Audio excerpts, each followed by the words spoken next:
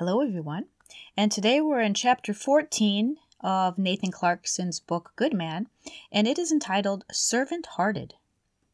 The measure of a man's greatness is not the number of servants he has, but the number of people he serves. John Hagee. I was troubled when I was 17. I was a headstrong and proud young man. I had a desire in my heart to do good, to follow God, and to live a great story, but it was buried somewhere inside of me, overshadowed by my adolescent antics. I ran into a little group of guys with too much testosterone and free time and not developed enough brains to make wise decisions. Interestingly enough, I met these guys at church. I sat next to Matt, Ben, and Chad at youth group one night, and Matt leaned over and asked if I wanted a starburst. I did. The rest was history. We had good hearts, but with youth comes pride. On Wednesday nights and Sunday mornings, we would be raising our hands and jumping to the latest worship song. Then on Friday nights, we'd be racing cars while blaring rock music, kissing girls, swearing, and smoking cherry cigars. We had a desire in our hearts to be good men and set ourselves apart from the world in a positive way, but the pull of youthful stupidity was strong, and in a tug-of-war between responsibility and youthful arrogance, the latter often won. However, even with our noisy teenage attitudes, we all decided to join a church small group, maybe as a dare to ourselves or maybe as an unconscious response to that voice in our hearts. We ended up in an accountability group that met on Sunday nights at the house of a college student named Stephen. About 10 of us would sit around and talk about God and the sins we were struggling with. Though when my turn came, I offered more boasts and brags than confessions. Still, Stephen kept inviting us back, opening his home to a bunch of rowdy high school boys because he wanted us to know God and become better men, even if it meant putting up with our shenanigans. It's hard to imagine the frustration he may have felt at taking the time and effort to try and reach a bunch of cocky teenage boys with uninformed opinions about the world, but he still did it. Maybe he had a feeling it was worthwhile, that it would ultimately make a difference, even if he couldn't see it yet. We attended the small group for a couple of years, and often I wonder if it looked as though we were making no progress at all. But there, in the actions of serving us, listening to our teenage anxiety, and being a present and willing example of a good man, Stephen was making a difference in our lives despite the arrogance I proudly wore on my cut-off sleeves. I spent many memorable times in that small group. Times of catharsis, laughter, and even occasional learning. But out of those 2 years, one night in particular stands out. It began like most of our evenings together, loud laughter, talk about girls, and overall goofing around. But as the meeting began, Stephen pulled out a large bowl of water and some clean, dry cloths. We looked at one another, intrigued. He asked us to sit down in some chairs he had set up in the middle of the room and take off our shoes. Then he proceeded to work his way down the line, washing each of our feet. Our leader, the one who had years of wisdom and spiritual authority on us, knelt down and washed and dried our stinky teenage toes. To some, this might sound like some sort of weird ritual, and I get it. It comes from the beautiful story found in the Bible where Jesus, on the eve of his death, washed his disciples' feet. In those days, it was something only a lowly servant would do, going near the dirty and sweat-stained feet of working men. But before Jesus died for his friends, he served them. He knelt as an example of what real love is and what good men ought to do. The story is detailed in John 13, 3-5. Jesus knew that the Father had given him authority over everything and that he had come from God and would return to God. So he got up from the table, took off his robe, wrapped a towel around his waist, and poured water into a basin. Then he began to wash the disciples' feet, drying them with the towel he had around him. As I look back on that night when Stephen knelt and washed our feet, it's a picture to me of what a true and good man does. It's a picture of what the best man, Jesus, did for his disciples and is willing to do for all of us. Living in both LA and New York City, I've had to face the cultural values of both cities. There's a lot of pride, ego, and material status. I've been confronted by people showing off who they are and what they have.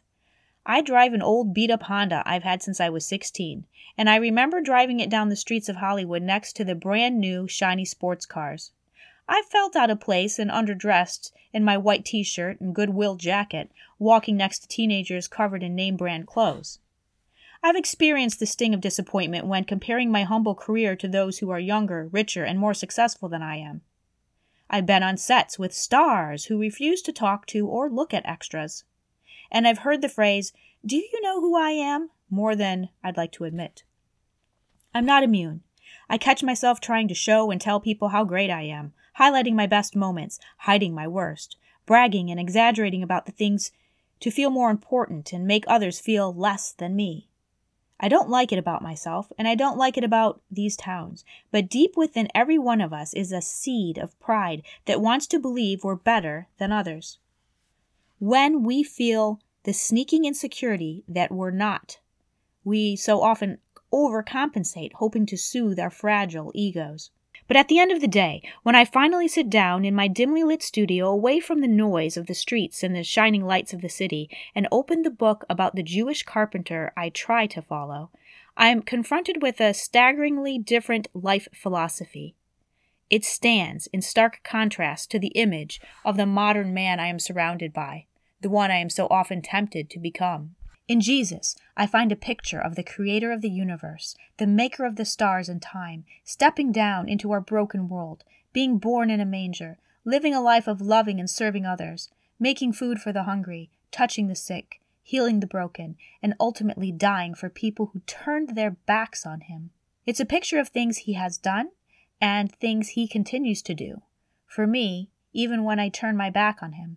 The one who had every right to brag about who he was, show off what he could do, and demand service from others, humbled himself to love and give everything he had to those of us, me and you, who could do nothing to deserve it. So how do we reconcile culture's version of a modern man with a humble and meek carpenter who chose to put others ahead of himself?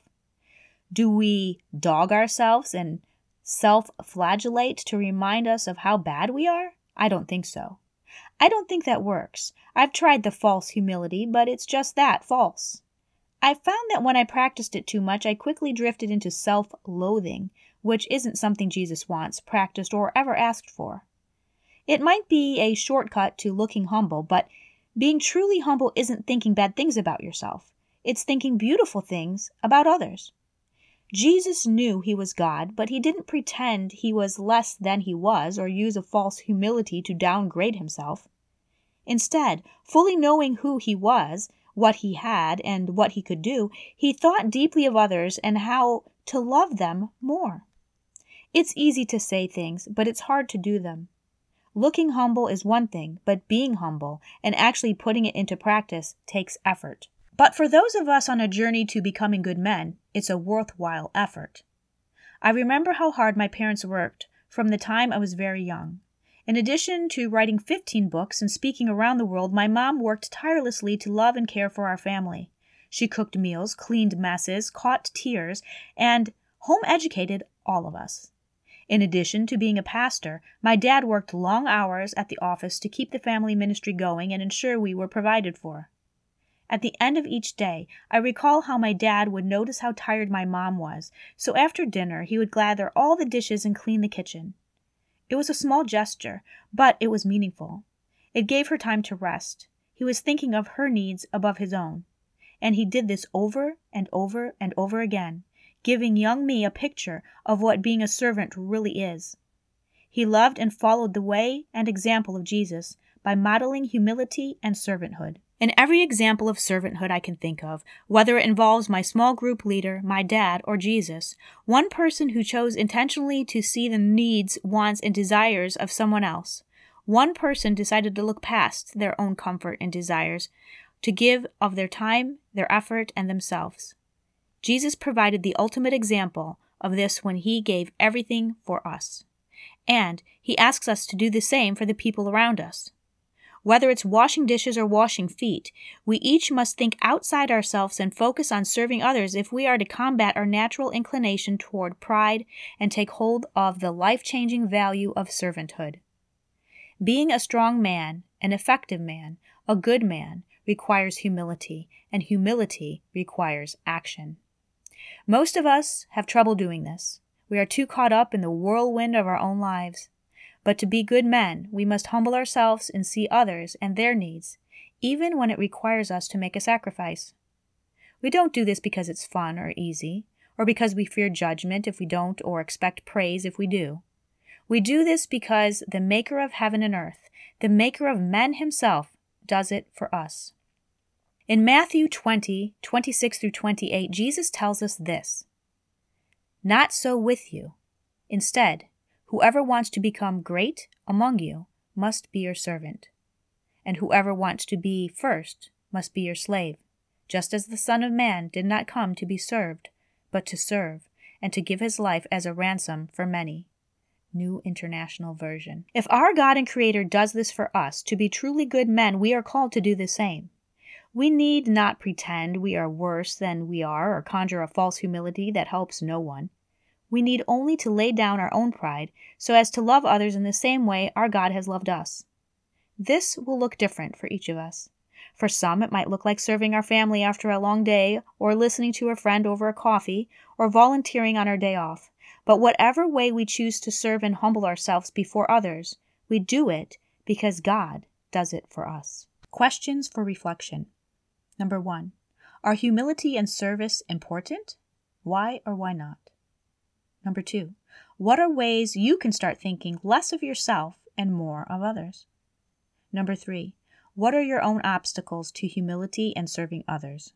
For you have been called to live in freedom, my brothers and sisters. But don't use your freedom to satisfy your sinful nature. Instead, use your freedom to serve one another in love. Galatians 5:13. A prayer for the servant-hearted. God, who shows us how to love, give, and serve by loving, giving, and serving, teach us to follow Jesus' example in thinking beyond ourselves and serving the hurting and needing world around us each day. Give us a desire to love the fractured places in the world and the hearts you have put in our proximity. Break our hearts for what breaks yours, and give us eyes to see where we can act as your healing hands and feet to others. You tell us that honor is reserved for the servant of all.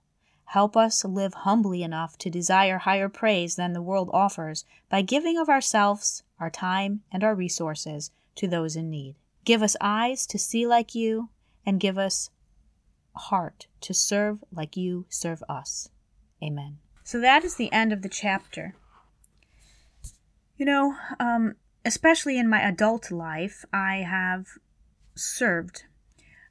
I did start out in high school by being in a church youth group, and I did some serving there as well, as we used to visit an elderly widow who lived all alone, and we would go there and play games with her and do puzzles with her on the weekend, and that was a major thing for a high schooler, to give up a few hours on the weekend. And then when I was in college, I served by being in the campus ministry with doing the clowning and miming, which took a lot of time with getting scripts together, rehearsing, and then actually physically going to places like schools or youth group retreats or even nursing homes. And then as an adult, I served by helping out at school and church and Boy Scouts and Girl Scouts, and do many things for my children. And now I am trying to also serve you, who are my listeners, and try to show you how to be a good man. And this book helps me too to be a good woman. I think this book can really help either to help them to become a better Christian, but it is definitely you guys, Katori's fans, that brought me to do this, and I am happy to serve you by helping you become better men. I hope you all have a great weekend, and we'll see you next week. God bless.